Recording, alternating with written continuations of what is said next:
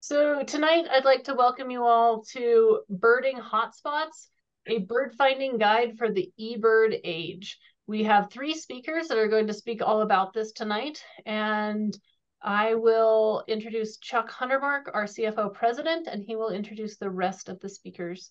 CFO's interest in birds developed in junior high and took over as he was finishing undergraduate work at the University of Pennsylvania.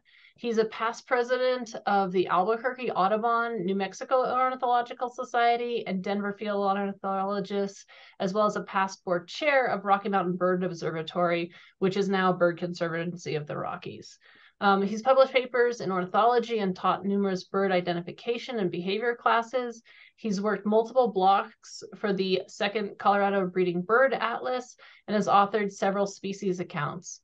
More recently, he did field work for the Maine Breeding Bird Atlas. And as I already mentioned, he's the current president of Colorado Field Ornithologists, and I very much enjoyed working alongside of him these last few years. With that, I'm going to turn this over to Chuck and the rest of the speakers. Thank you, Megan. And I'm going to take a second here to share my screen, if I may.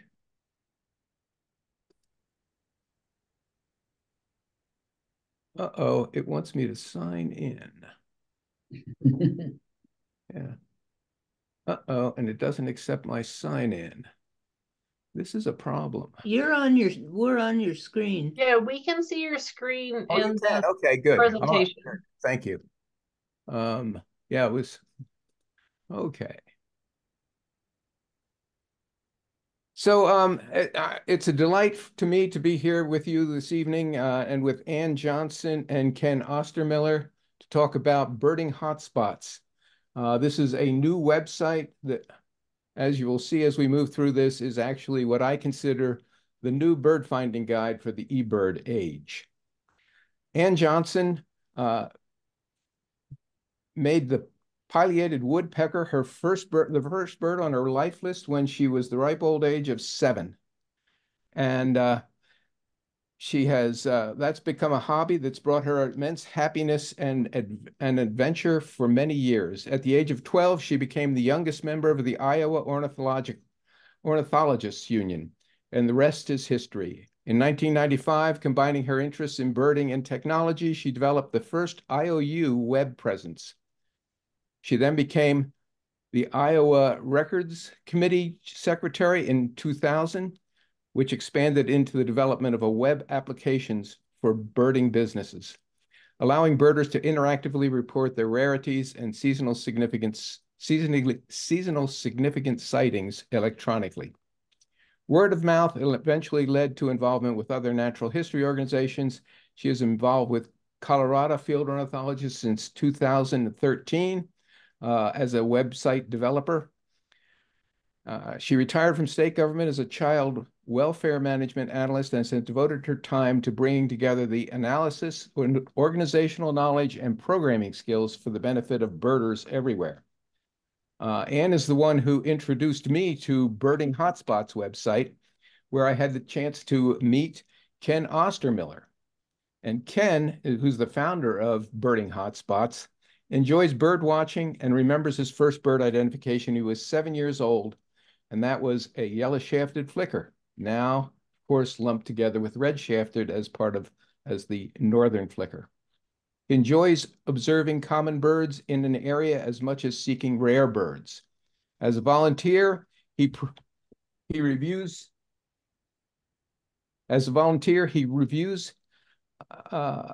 Sorry, I got distracted by a phone call. He reviews suggestions for bird reporting hotspots for eBird, a real-time online checklist program launched in 2002 by the Cornell Lab of Ornithology and the National Audubon Society. Ken is a retired educator and United Church of Christ minister, likes having time in retirement to follow his interest in birds.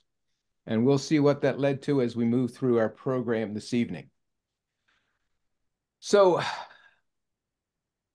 back in 1934, ever since 1934, when Roger Torrey Peterson published his first birding guide, field guide to birds of eastern North America, we birders have been keeping life lists and checklists. Initially, we kept those checklists in paper records. And then as we moved into the electronic world, it became electronic databases. But in 2002, eBird launched, or Cornell Lab launched eBird, which allows us to keep our checklists online, and it slices and dices those checklists any way we want to. We keep our eBird lists on, or checklists on eBird, we can find out what our life list is in the world, in the country, in the state, in a county, or anywhere else you want to. And eBird checklists are documented, that's not working, are recorded for hotspots. We can have personal hotspots, or as this map reflects, we can have public hotspots. Public hotspots can be seen by any birder who signed on to eBird. And it allows us to see what birds are being found at any of these public hotspots around the state, around the country, and around the world.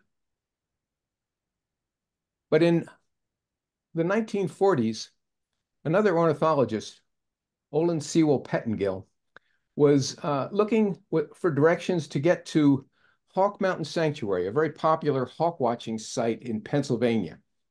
And so he consulted a friend for directions to get there and was delighted with the experience afterwards. And he began thinking, you know, we have field guides to the birds. Why don't we have a field guide to bird finding to show us locations where we can find birds of interest? And so Pettengill developed first a bird finding guide to birds east of the Mississippi, and then to sites west of the Mississippi. And in these field guides, he described the locations where you might find interesting birds in any state in the country, and directions for how to get there, ideas for what birds you might find there. Eventually, that evolved into a series of regional guides where there's even more information available on how to bird different locations around the country. You want to go to the Texas Gulf Coast? There's a Lane regional guide for that. These guides came out in the 70s and 80s and were very popular. Same time, a lot of states, birders or field ornithologists in those states were developing guides to birding locations in those states to help us find the interesting spots to find, for example, the burrowing owl. And those were very popular. Concurrently with that, many states developed birding trail dialogues or books. These were books and then ultimately websites where you could find a route around different parts of a state to find good birding locations. Come the early part of this century, a group of birders in Colorado and our, at that time, website developer, Ann Johnson, thought that it might be nice to develop this kind of a guide for Colorado. And so ultimately, the Colorado Field Ornithologist County Birding website was developed. And that site provides directions to interesting bird spots in every county in Colorado. And you can find details on how to get there, what kind of habitats you might find, any interesting tips about those birding locations. And so now I want to let Ann pick up this story. I'm going to turn this over to Ann because she was the key person putting this all together on the CFO website.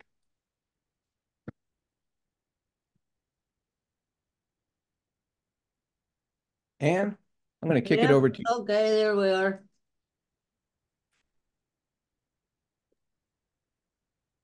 Got my screen? Yes, we can see it. Okay. So just we're going to talk a little bit now about the evolution of online resources for birders, because it really has changed since the late 90s. And I don't know if you all remember this. This is the first snapshot I found of the original CFO website.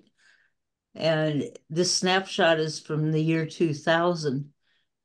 And it was basically, as state organizations tried to get into the whole web presence thing, it was putting up some information online that people could access via the internet.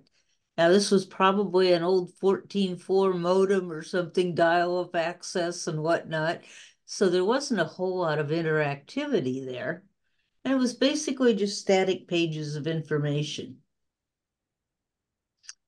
Then somewhere in the 2000s, these different state organizations thought it would be good to put information up about how to find different birding locations in their states.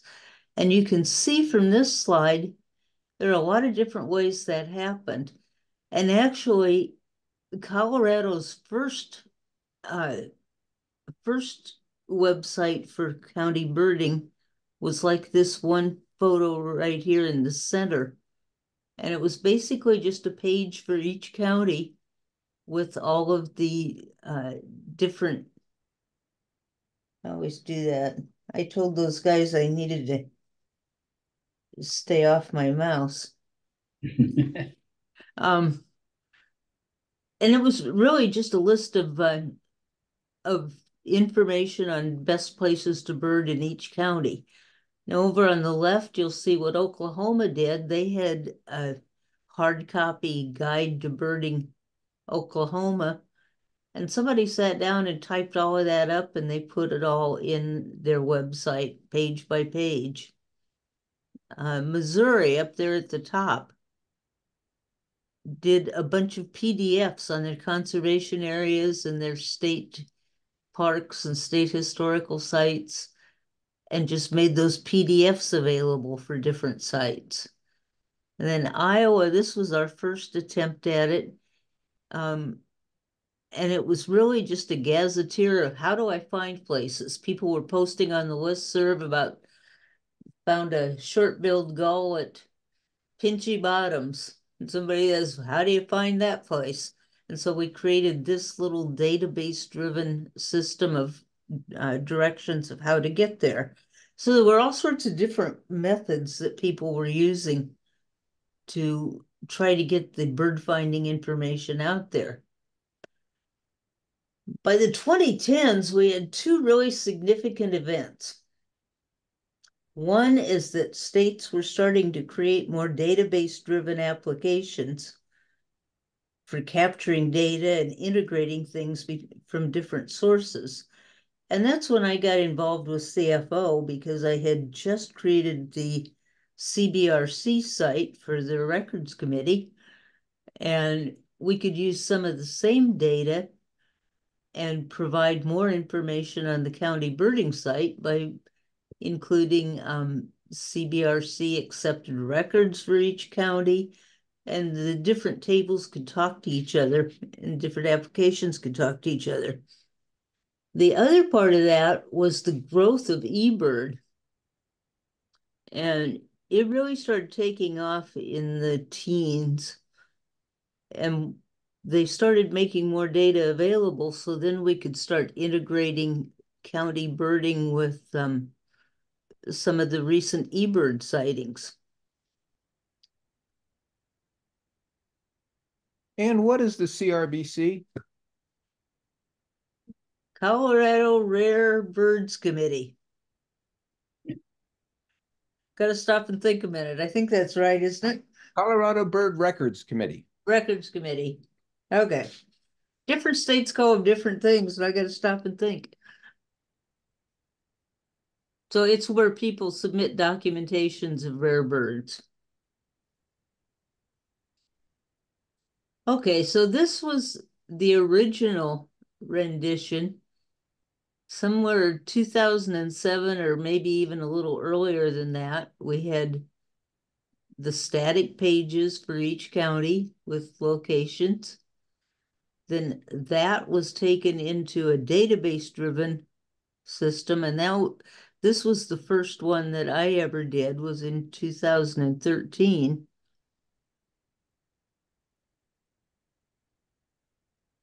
And then in 2020, we upgraded again to make it more closely match your main site. And it's now even more fully integrated with eBird. But the problem is some of the content was nearly 20 years old by now. And the time and the interest in maintaining that content really got pretty limited. So we've got some challenges now. You know, the organizational volunteer time and commitment to keep content current, and some of it's more than a decade old. So that's an issue. We have separate and distinct websites for each state and province, and those require significant searching when you're traveling. And as a traveler, trust me, that's an issue. It's not very convenient. And there was some manual mapping back and forth between eBird and all of these different state slides.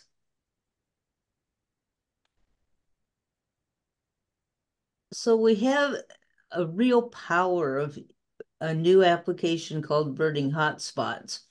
I first learned about this about a year ago now. I was getting ready to go to Phoenix, go down and see my kid, and just to happen to bump into some information about this. And so I chatted with Ken a little bit, and he gave me editor permissions for Arizona so I could kind of play around while I was down there. And so I went out a few days, took some photos and added some information. And I was really sold on what the power was. It networks all of the different eBird hotspots all over the world eventually. It identifies a larger number of good birding locations, or at least accessible birding locations, than any one state could conjure up with just a small group of people. It allows all people, all birders, to participate in keeping things current and being helpful to others. It really lessens the demand for volunteer time from organizations, which is a big plus. We all had good intentions when we started, but we know how that goes. And then it easily integrates into other organizational resources to enhance educational goals. So this is what it looks like. It looks the same. But the old site, as of like 2 weeks ago or so, had 959 sites on it. Your Birding in Colorado site now has 3,558 sites the last I looked. So you're now connected to all of the eBird hotspots in Colorado. So the look has remained constant, but the volume of information available has increased exponentially. So this is what the old Walden Ponds, Sawhill Ponds complex looked like on the old site on the left, which was, you know, okay. It shows it's an eBird hotspot. It has a handicapped accessibility icon, a little bit of description there, the habitat, directions. Then we've brought in the CBRC records from there. It has the eBird seasonal bar chart. It would have recent rare bird sightings if there were any. But on the right side is what we get with the same stuff on birding hotspots. We now have it illustrated. We have a nice map. And then all of the information down there we've imported from what's on your left there. We took the description and the directions and imported them into birding hotspots. So, how can you help? We're going to let Ken walk through how birding hotspots works, and then talk a little bit about how each of you can become a part of this big project. And it is a big project, and it's one that is never done, I think, because people suggest new hotspots all the time. I thought I had a county in Iowa done last summer, and there's 2 more hotspots to it now. So with that, Ken, I'm going to stop sharing and turn it over to you. Thank you, Ann. And while Ken is getting set up there to share, let me just say that Ken will welcome, if you want to put questions in the chat as we're going through, you're welcome to do that. We'll be looking at those, and we'll feed them to Ken as appropriate. Okay, thanks, Chuck and Ann. Yes, feel free to put your questions in as we go along. And thanks for that introduction to this. I hope that Birding Hotspots really does live up to these hopes that both Chuck and Ann have for it. This is the Birding Hotspots website. It's birdinghotspots.org.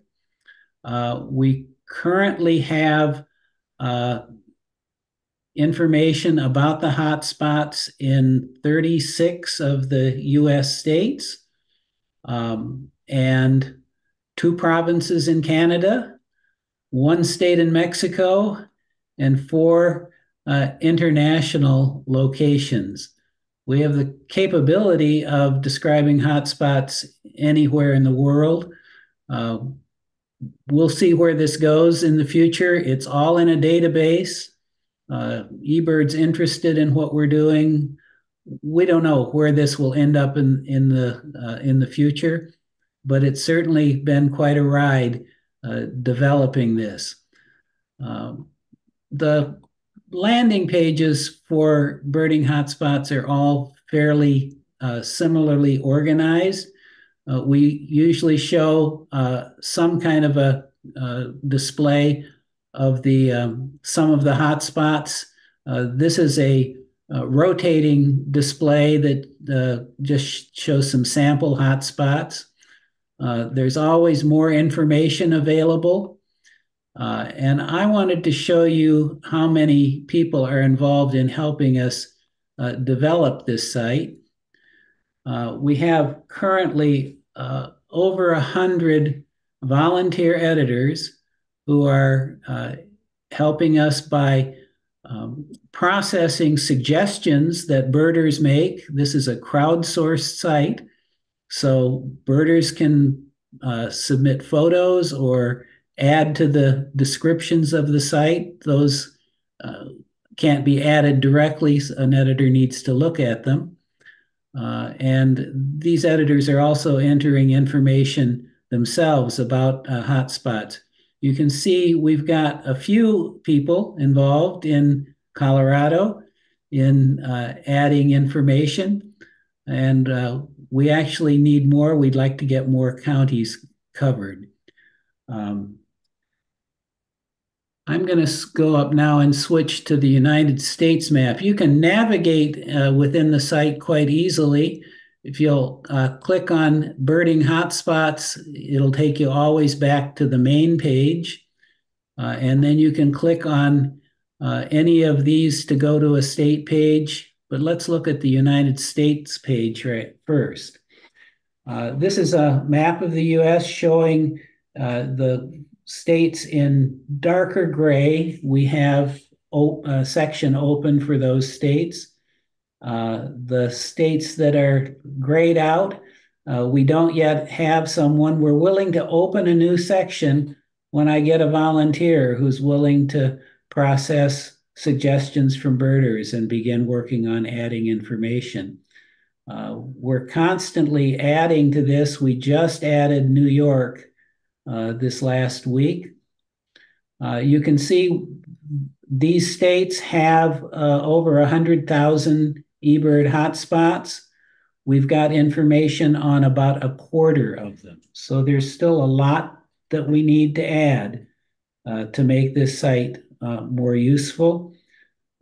We've got a few states. Ohio, where I started this project, has all of its hotspots described.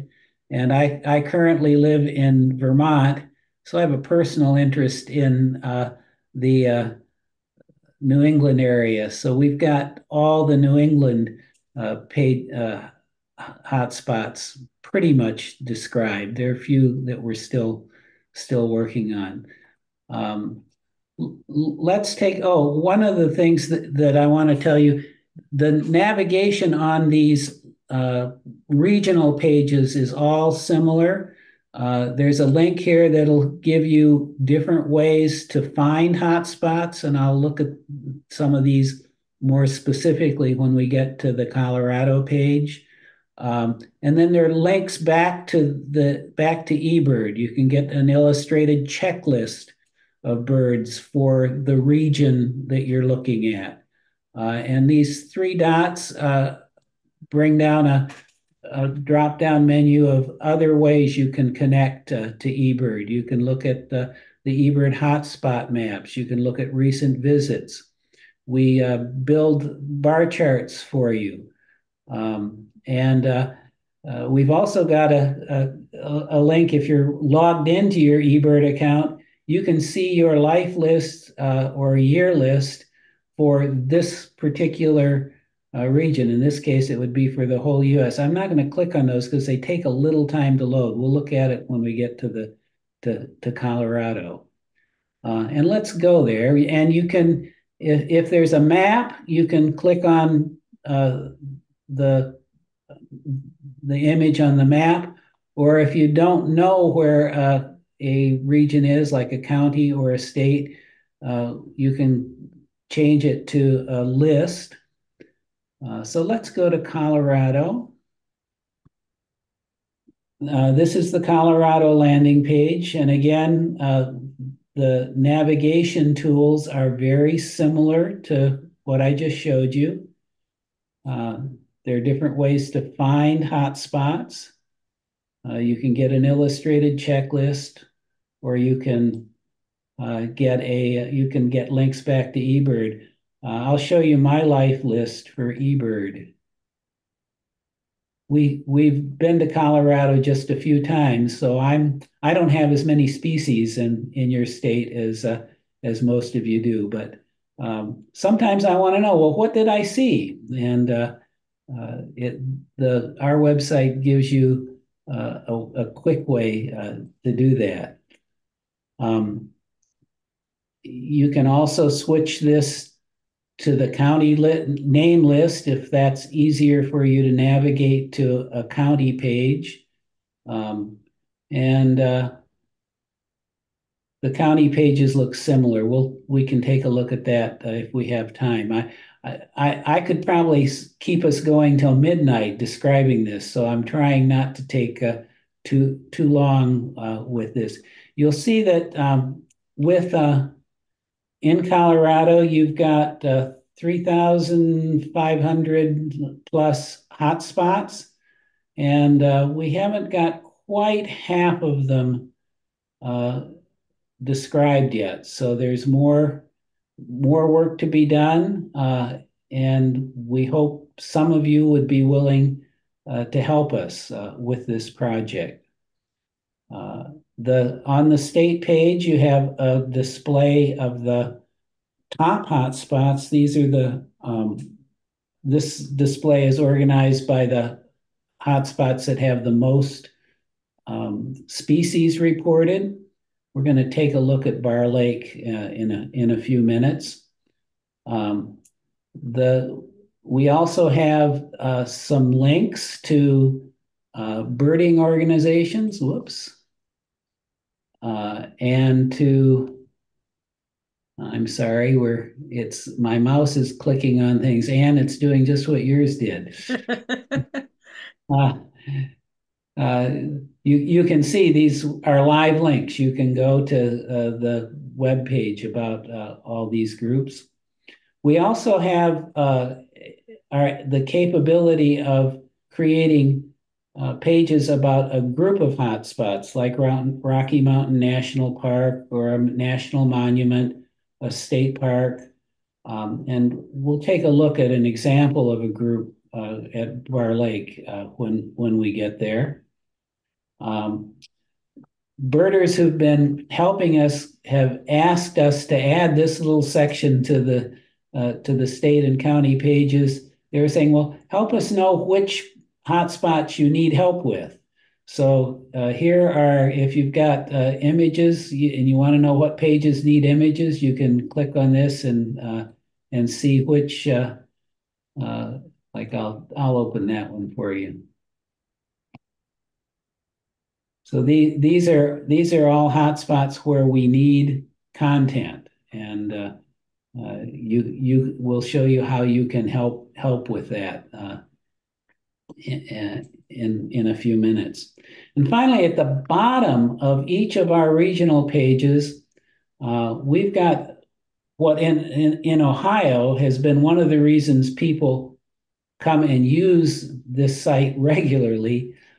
We've got a list of the notable sightings. These are birds reported to eBird in the last 3 days that are either rare or unusual for the season.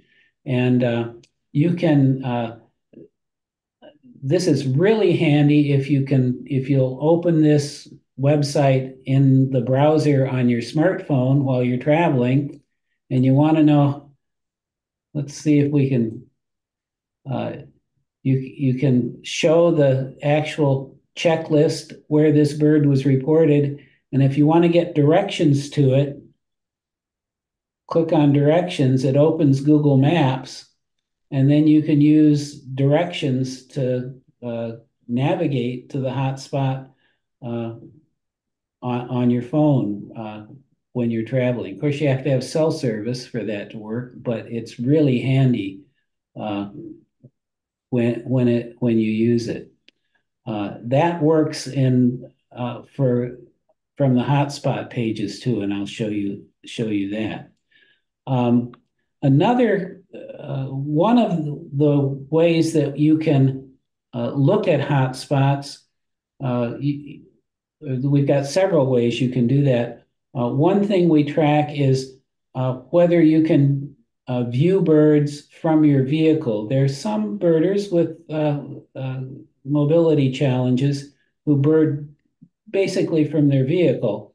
And this is a list of places where you can view birds either from the roadside or a parking area. We're tracking whether there is a wheelchair accessible trail at the location. The Birdability website is tracking many additional accessibility features. We're just tracking this one for right now, and maybe could end up doing more with that. If you want to know which are the group locations, you can click here. And this is something that you can't get from eBird. If you're interested in birding around a community, let's say you're traveling to Boulder, we're showing you all the hotspots in a 5-mile radius of a community center, and they're coded. The redder, the hotter the hotspot looks, the more species there are at that hotspot. And we've also got them then listed by the top ones in terms of the number of species. So if you were visiting Boulder, probably these are the hotspots you might want to consider visiting. We've got that kind of parsing of the hotspots set up for all the locations that we have open, and it's a very handy tool to use when you're traveling. Well, that's a quick tour of the Colorado page. Chuck or Ann, is there anything either of you wanted to say about this, or are there any questions that people have posted? Haven't seen any yet. I don't see any questions, Ken, but yeah, so I just mentioned that, so there are two ways I think that our participants can use this. One is as a bird finding tool when you're looking for birding hotspots yourself. And the other one is sharing information that you get about these hotspots by submitting suggestions that will help us to build out the website. And I think that's a key point that we'd like to encourage people to do. But the first step is to try it out yourself when you're looking for some interesting birding spots, to get out there and give it a try. Ken, Well, tell us how that would work. let's take a look at a particular hotspot. Bar Lake State Park is the hotspot in the state that has the most species. We're going to take a look at that, and I could click here on this icon and go to that hotspot. However, I wanted to show you one thing that's kind of a hidden feature here.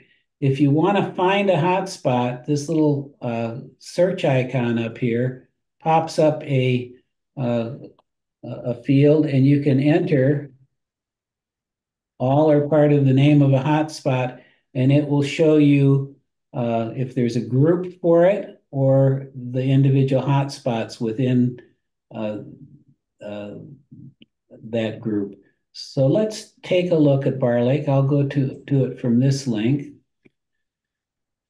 This is how the hotspot page is organized throughout the site. If we have a photo of the habitat of the location, we use it as a banner photo. For Bar Lake, we've just got one photo, but if we had more than one, you can actually scroll through through them in a gallery kind of style. And then we have the navigation tools back to eBird. So there are 350 species reported here at Bar Lake.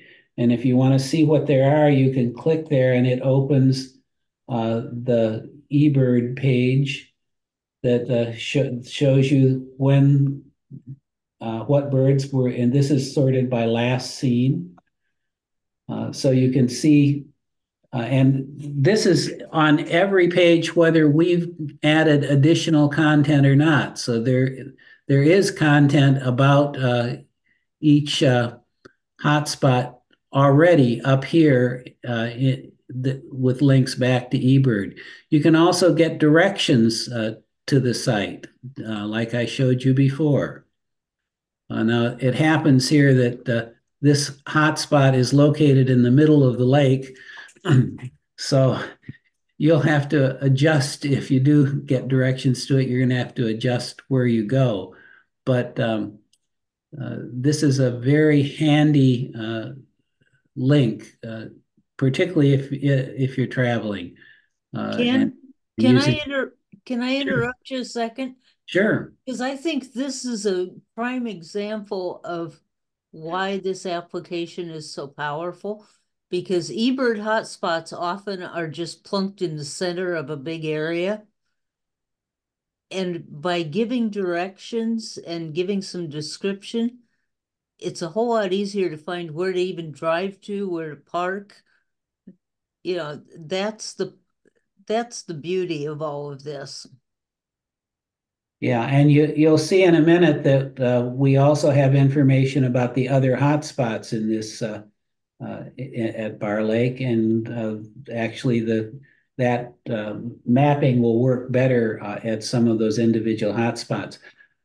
We also have links right here at the top of the page where you can add information for us. You can upload photos or suggest edits, and we're going to explore how you do that in a bit. We've got a section where we tell you where the hotspot is and provide links to the websites about this hotspot, so you don't have to go searching for them. If you want to download the park map, you can do it from this link. We also display the park map here on this page. You can click it make it bigger. We also have a map that you can zoom in on or out of. It's an interactive map. And then we're collecting 4 types of information about each hotspot. We're asking for tips for birding. Where do you park? What time of year is good to go there? This is information from people who have visited the spot, and often we don't have these tips for birding. It's been easy for us to find out a description of the location, but this is where you can add to a page where maybe there's just this about the location information, but we don't have tips. We also are interested in listing birds of interest. What birds would you go to this park because you can find them there and they're maybe hard to find other places? What birds are of interest to visitors? We have information about the location. In this case, we've also got information from the group page about the park generally, and then some specific information about this location within the park. And then our 4th area is notable trails, some description of where you hike. And that's often birders want information about, well, where can I go in the park? And we try to provide that. We're also tracking 4 kinds of features. 3 of them are described here. We track whether or not there are restrooms at the site, whether there's a wheelchair accessible trail, and whether or not there's an entrance fee. Our 4th category is that roadside birding. And in this case, you notice because the park is in the middle of the lake, that's not quite so good for roadside birding. So we've left it blank here on this page. We're not saying you can do roadside birding in the roads on the park. So we're not saying this is the greatest place to do that. But if it's a good place for roadside birding, we'll display an icon there for that. And somebody has asked, who decides on what's a birding hotspot? We are letting eBird decide that. So you've got a hotspot reviewer in probably several people are reviewing hotspots in Colorado. And those are in eBird. Hotspot is kind of a misnomer in a way. These are birding locations, most of which are public, where birders can share their it's a shared birding reporting location. Some hotspots are hotter than others, and we display that, and eBird does too, by color. So a hotspot that's closer to red color is going to have more species at it. But almost any location, the public location where you can go, over the course of a couple of years, people birding it, you're certainly going to get over 100 species that you'll see there.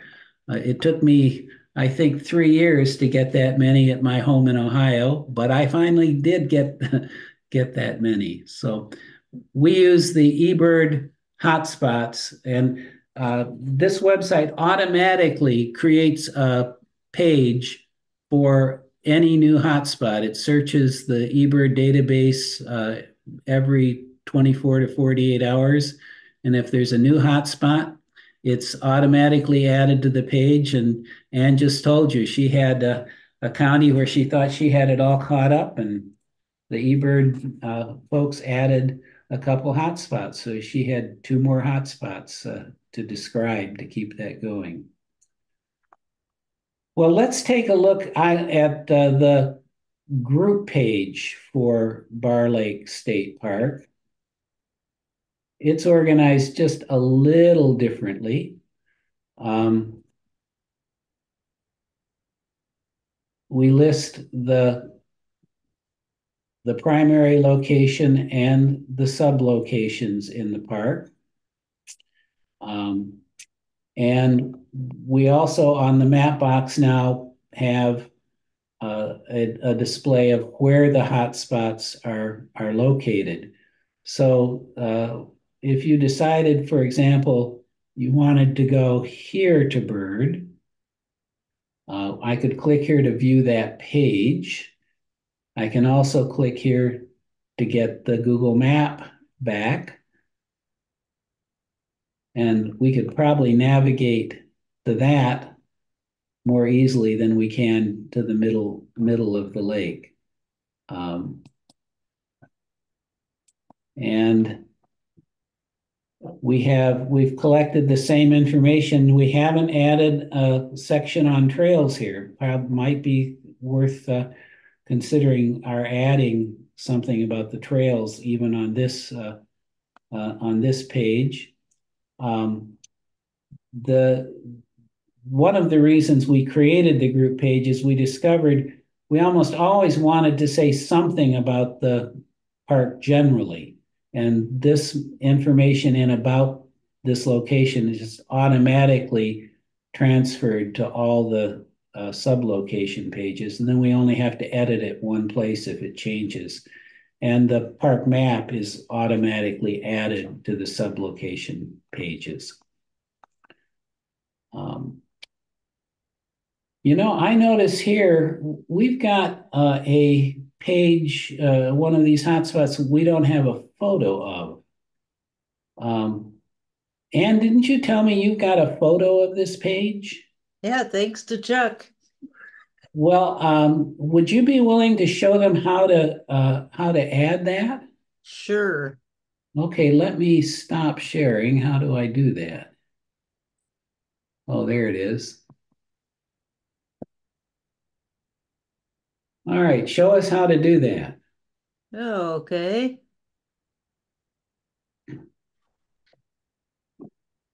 Oh, let's see, I got to get back to.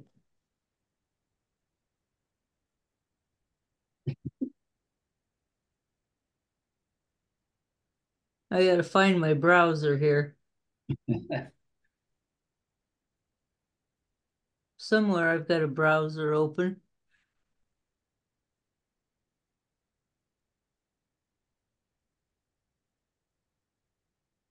You think I have enough open on my desktop? You've got plenty of pages open. Why can't I?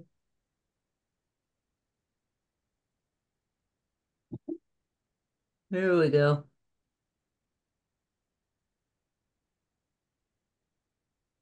Well, shoot.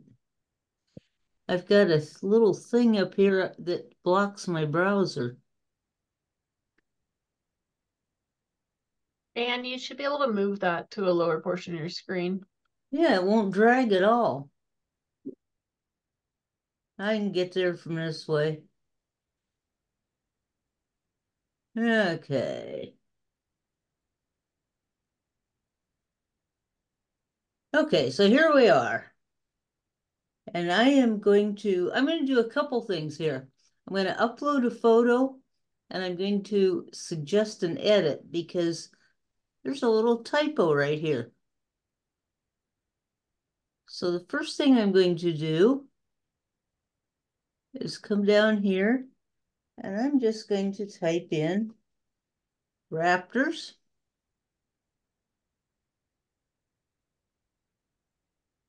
And I'm going to submit that suggestion. And so now then an editor has received that suggestion. So now let's go in and upload a photo. And this is pretty straightforward. I can just drag the photo there. And the one thing I want to do here is I want to change that. Since normally I'd be submitting my photos, but I want to give Chuck attribution for this one. And so I've now uploaded it. I can put a caption on here if I want. And now I'm going to save it. And now that's complete. So now I'm going to stop sharing, Ken, and you can show them what happens after they submit. All righty. Go back to sharing my screen. All right. Now I'm going to log into my editor account. And let's go see if in my editor account, I see that this has been suggested as a photo. So if I like it, I can add it. So let's, before I add it, let me show you the, it's trying to tell me you can make Chrome faster. I was going to try to go to the view the hotspot. There we go. So you can see here, there's no photo. I'm going to click approve and go back here and refresh the page. And the photo's been added. So it's really easy for the editor to do the photo review. Now Anne suggested an edit for this. So here is that pending suggestion. And I can say, oh yeah, that's good. She corrected that. So I'm going to approve that. And you can see here it says it's approved. So I can go back here and let's refresh the page and see if indeed, yeah, Raptors is now spelled correctly. And what it's done here is it's added Anne as a contributor of information, and she really just did a spelling correction. So Anne, I'm going to take that attribution off of your page. This is yep, that's a good idea. See, we keep track of where we've gotten information, but since this was just a spelling correction, we'll leave Paul and Chuck as the main contributors to this page. This is the editing environment that the editor has, and we have control over more fields like the address field and the adding the links, that kind of thing. And then when we're done, we have to save it. And will Ann get feedback on whether the suggestion and the photo were accepted? Currently, we don't do that unless the editor takes the time to email the person and tell them that.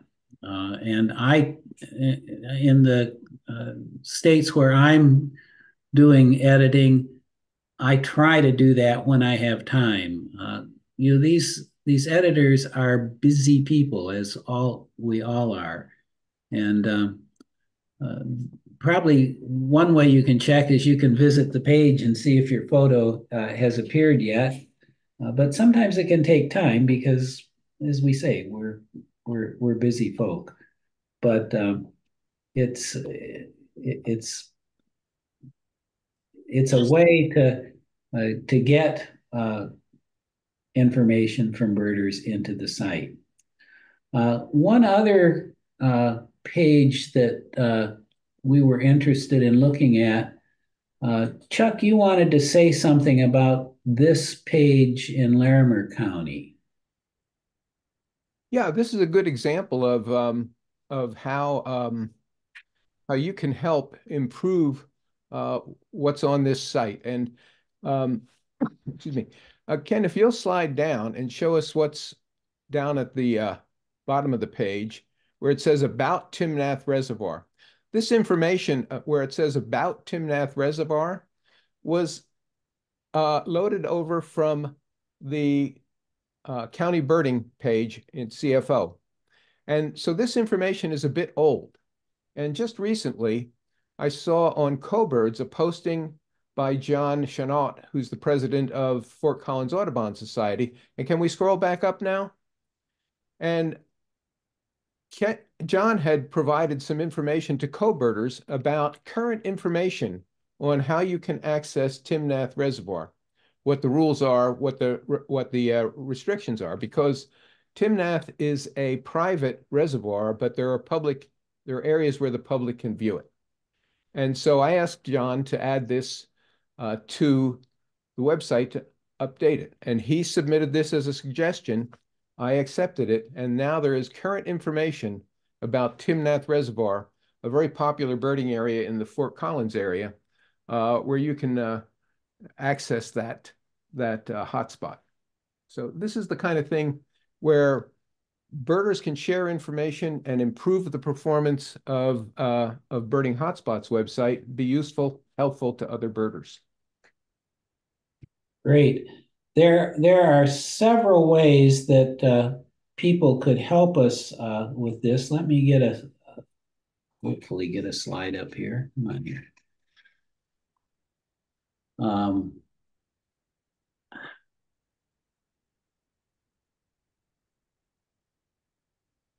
Well, sorry. Well, I guess we'll look at it that way. Can you see the how to help? Yes, we can. Okay. Chuck, you want to talk a little bit about how people can help? Looks like there are three ways here.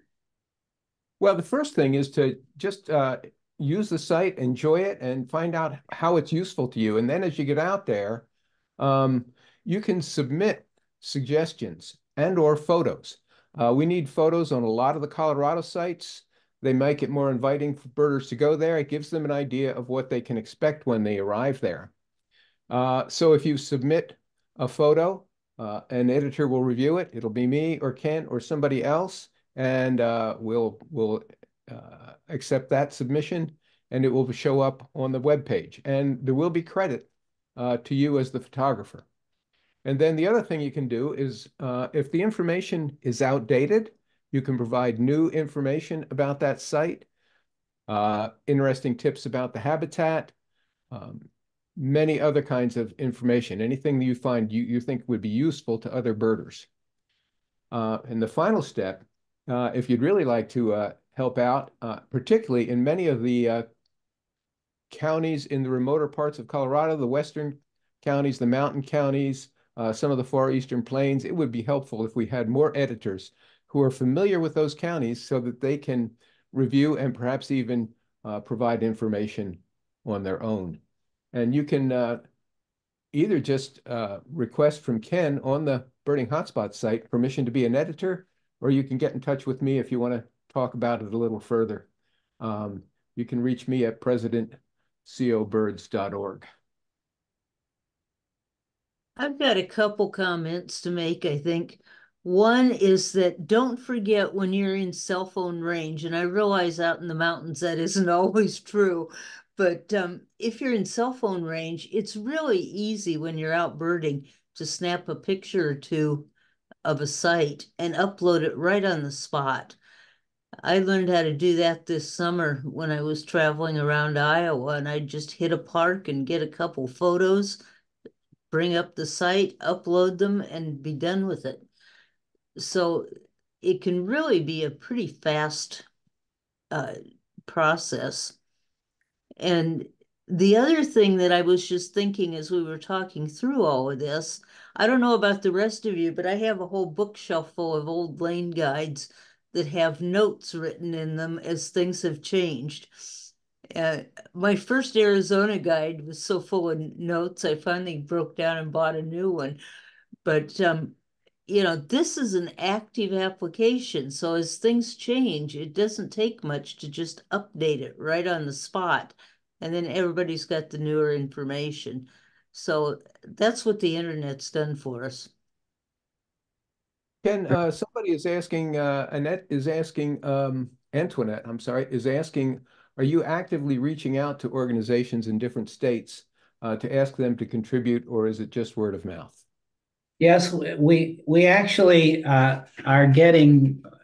we've gotten inquiries about several additional states and countries. I've been in a conversation with some folks in Brazil who'd like to get Brazil added to the website.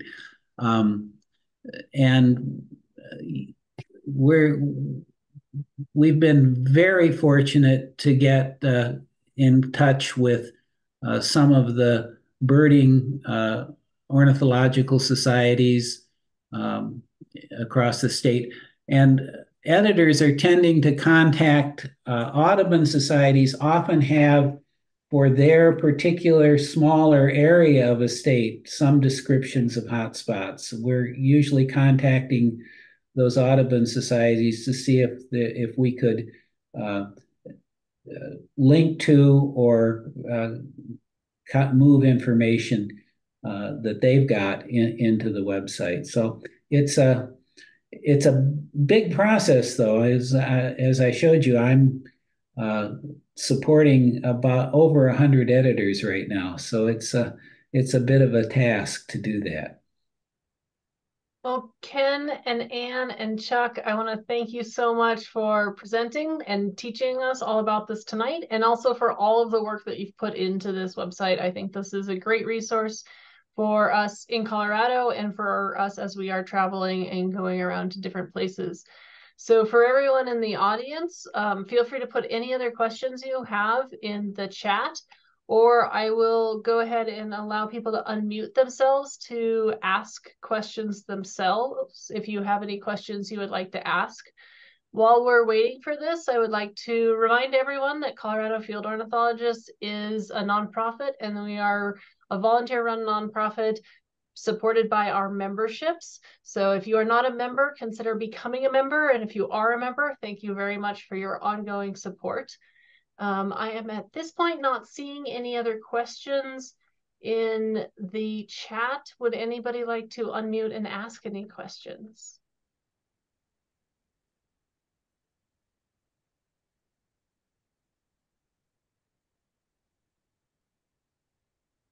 I'm not seeing anything.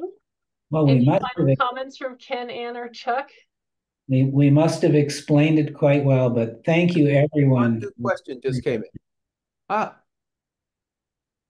Somebody says, oh, Antoinette says, such a great resource. I was in Hilton Head and met some people from their local Audubon recently. I'll send them a request to get South Carolina added. There you go, Ken. You got to recruit here.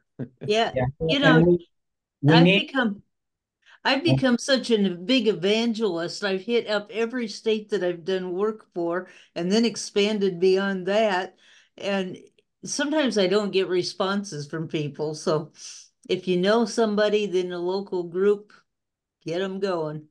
I've had at least 3 people from South Carolina ask for a section to be open, but I haven't found anyone who's willing to volunteer to help us as an editor in the state. So I really if I don't have an editor, I'm going to have to process suggestions, and I can't do that for the whole country. So if you know someone in South Carolina who would be a good one to get the section open, have them contact me. We'd be glad to do that.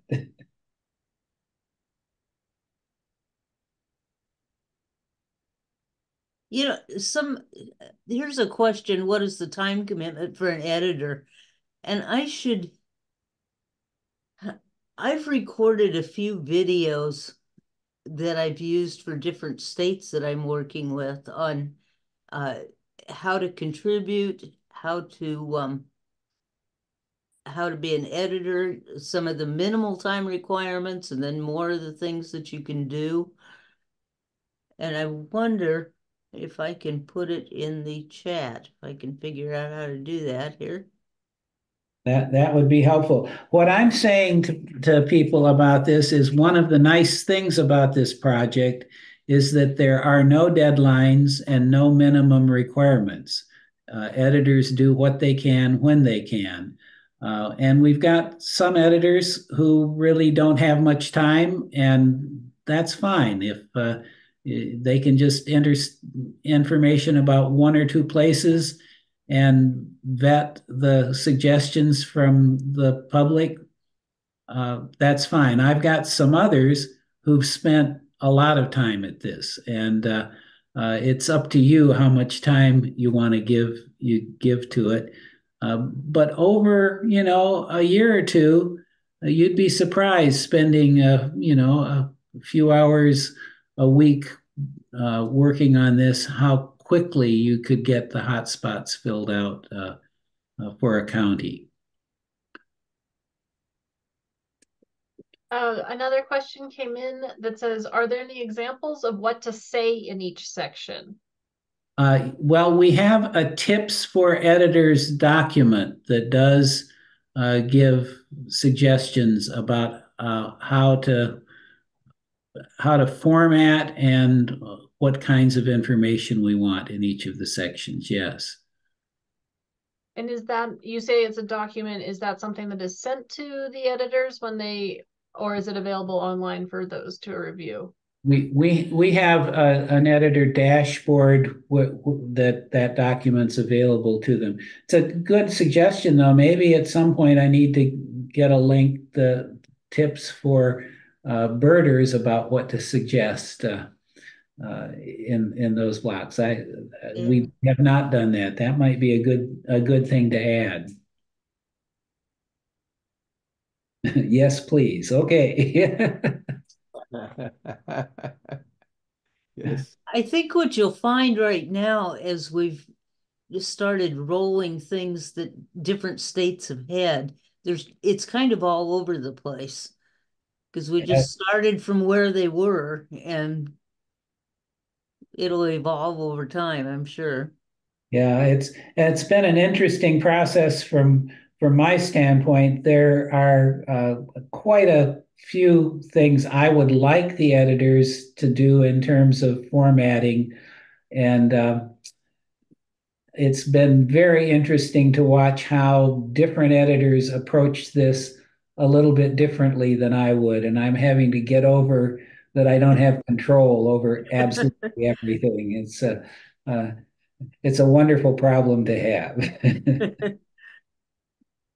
Again, thank you very much, Ken and Chuck and Anne, for the work on the program and the work on the website and everything going into it. And thank you, all of you that joined us tonight to learn about it. And I hope you use the site for your own birding, you contribute to it, and you consider making edits, adding pictures, and possibly being an editor.